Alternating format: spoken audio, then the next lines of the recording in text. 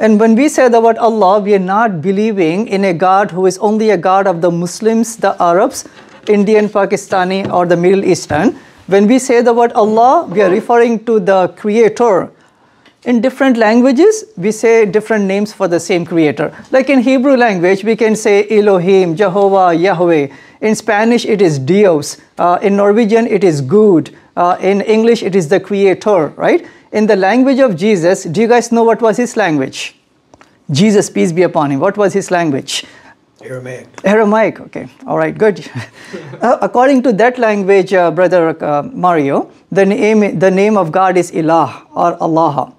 So Allah is the universal God, and we have many, many attributes of the Creator. We say He is one, He is eternal, He is powerful, He is merciful, He is loving God, and He wants to guide humanity. So to guide humanity, God did not came down and became a human or an idol or an animal or the sun, the moon, the creation. God remained God, and He from the humans, He chose messengers and prophets. Yes. So God, when He created Adam, God started to send a fundamental truth to Adam, that do not worship animals and idols in the creation, but only submit to one God. Amen. So that submission to one God in Arabic is Islam. So that same truth then God gave to all the messengers and all the prophets. Some of them I mentioned over here, Brother Mario. Noah, Abraham, Moses, Jesus, Muhammad, peace be upon all of them, and many, many thousands more. So there is a passage in the Qur'an, chapter 16, verse 36.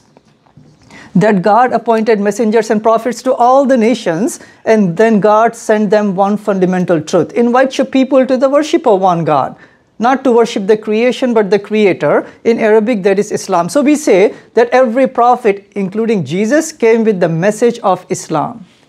So now a question to all of you is, okay, if Islam is the faith, what is the name of a person who follows Islam? You guys know this. Muslim, right? Yes. So we say that Jesus and Moses, they were Muslims. We say Abraham and Noah, they were Muslims. They were not Christians or Jews. In fact, Allah says in the Quran, chapter 3, verse number 67, that Abraham was neither a Jew nor a Christian, but he was a Muslim, right? Allah says that. Even for Jesus, the Quran says in chapter 3, verse number 51, Inna Allaha Rabbi wa Rabbukum fa'budu haza sirata mustaqim. So the translation is, Jesus is saying to His people, verily Allah is my Lord and your Lord. Worship Him alone, and that is the straight path.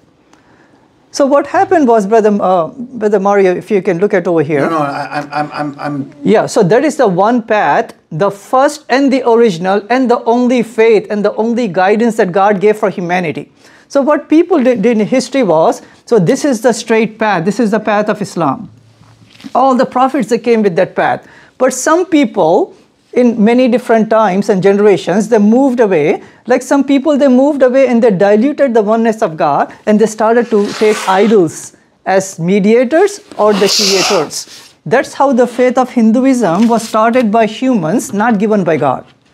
Some people, they started to worship the sun. Athenism got started. Some people, they started to take away the concept of God and only had certain rituals. That's how Buddhism got started. And then some people, by mistake, they started to elevate Jesus, a messenger, a flesh and blood, a human, because He was doing miracles. They thought maybe He's more than a human. And they started to think, you know what, maybe He's Son of God. Maybe He's God. Maybe He's part of Trinity. That's how the faith of Christianity was started by humans, not given by God. In fact, Jesus never heard the word Christianity. Jesus never heard the word Christian. The word Christianity is not there in the whole Bible. The word Judaism is not there in the whole Bible. The word Trinity is not there in the whole Bible. The word Bible is not there in the whole Bible, right, to begin with. So all of these are invented, theologies. God sent the last messenger, Muhammad, peace be upon him, to bring all